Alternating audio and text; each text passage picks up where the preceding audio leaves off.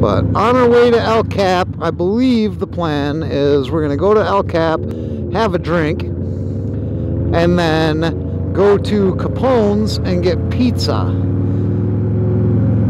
which will be the only non-Mexican meal that we'll have had on this trip. Well, I guess I did have bacon, eggs, and home fries and sausage this morning. I don't know if that's Mexican or not. I mean, I think that's every country of the world. If you have access to pigs and have access to eggs, that's pretty much a staple food. And I did eat it inside of a flour tortilla because they don't give you toast here. They give you a tortilla instead.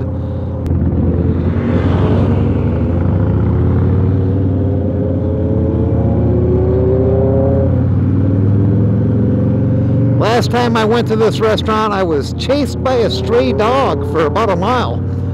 He was really into it, like he was going to get me.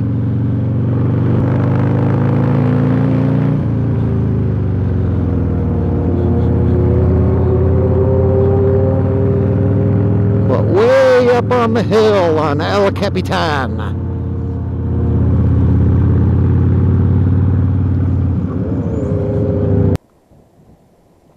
Hey, your lights are on. Okay. Your lights. They're on. Okay, they're off.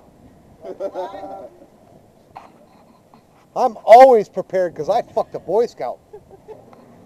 It's wrong in all the worst ways. Oh, waving it in. Oh, it's bad. Oh.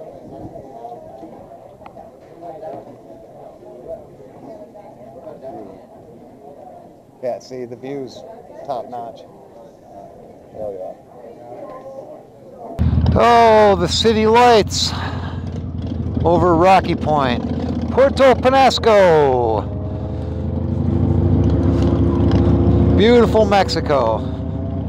I fucking love this country. I really, really do. Big thanks to Maggie, who just bought our 2 buckets of beer. On, fucker. See, now I'm just gonna have to fucking pass you.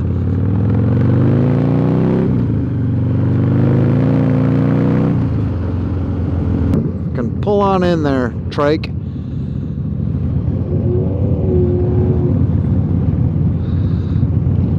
So look at this shit here. Couple of fucking Scottsdale fucking park right in front of everybody.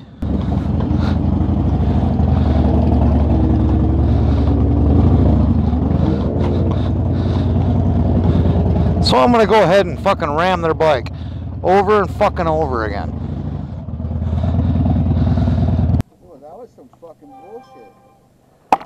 Yeah, yes it was. That's just like, I don't want to even talk to these guys because they already know what the fuck they did.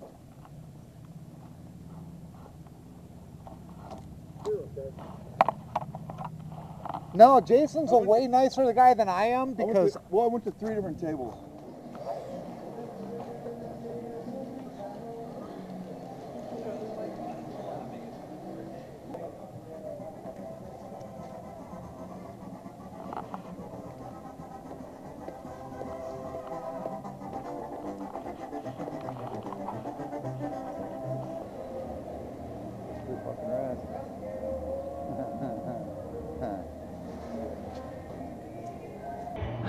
Leaving Lucky's on the last day.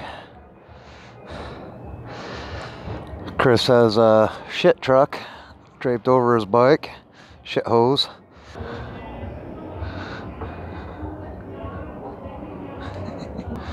Everybody loves Chris's bike, that old 1980 K model Honda.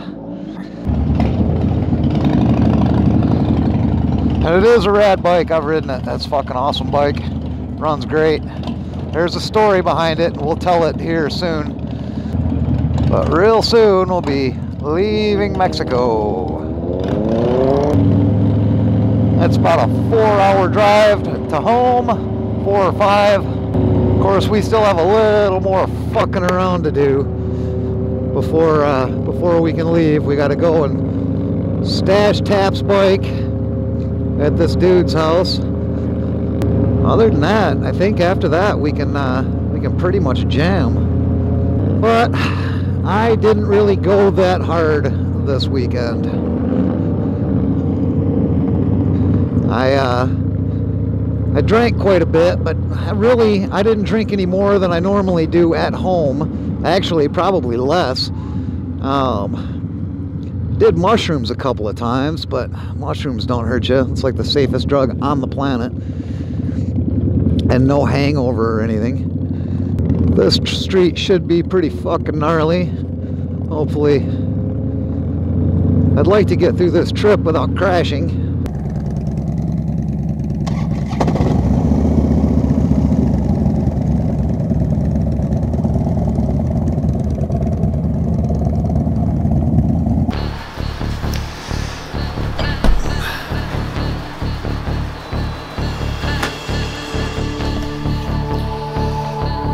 So that's the end of our Mexican motorcycle adventure.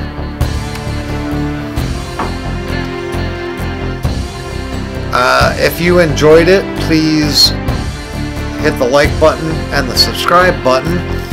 Also, if you would like to read about previous Mexican motorcycle adventures, please go on Amazon and buy my first book, The Mexican Ejection Seat, which covers basically all the same type of shit, except that we partied a lot harder than we did on this trip. Thanks to everyone who was involved, Chris, Jason, Eric, and Maggie, who made this an incredibly fun trip. Tap, as you know, if you watched the previous videos, is fine. His motorcycle has made it back to Phoenix. He's out of the hospital and on the mend. And thanks to everyone who watched and followed along. Hopefully I'll have a new video next week that will not be about riding motorcycles in Mexico. So thanks everybody. Have a great week.